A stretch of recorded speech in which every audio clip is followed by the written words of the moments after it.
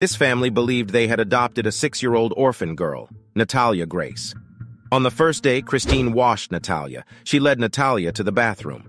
Christine panicked and called her husband to witness Natalia, just 6 years old, whose body had developed completely, especially the lower part.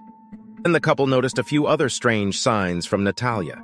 They found her hiding a knife under her bed, urinating on her adoptive siblings, and even trying to kill her mom with a pledge cleaning solution.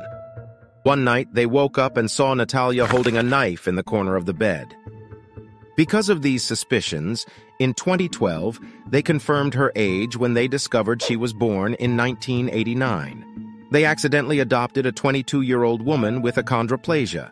Then, they rented her an apartment in Indiana and moved to Canada. To this day, Natalia has assured her that she is only 19 years old, while according to her papers, she is 36. Like and subscribe for more stories.